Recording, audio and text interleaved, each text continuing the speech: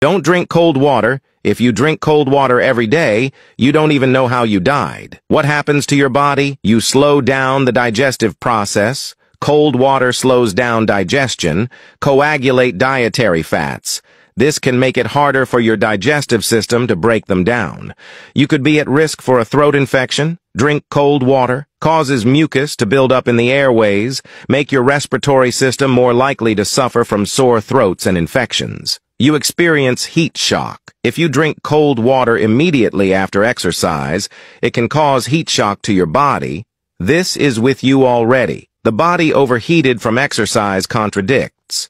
You get hormonal imbalances. Body temperature is regulated by hormones. Drinking cold water can cause hormonal imbalances. This can lead to mood or digestive disorders. You'll absorb fewer nutrients. Cold water tends to constrict blood vessels. That could be reduced nutrient absorption in the digestive system. If you want to get more health tips, please subscribe. Thank you very much.